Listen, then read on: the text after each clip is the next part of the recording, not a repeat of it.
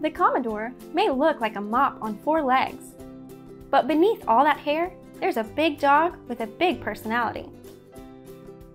Originally bred to guard livestock, a job he still excels at, the Komondor is intelligent, independent, and highly protective. In fact, he enjoys nothing more than watching over his family.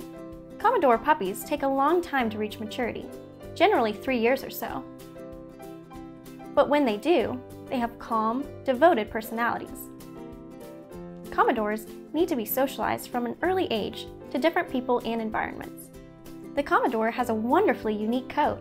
During puppyhood, he has soft curls that grow heavy as he matures, developing into long, felt-like cords that resemble the strands of a mop.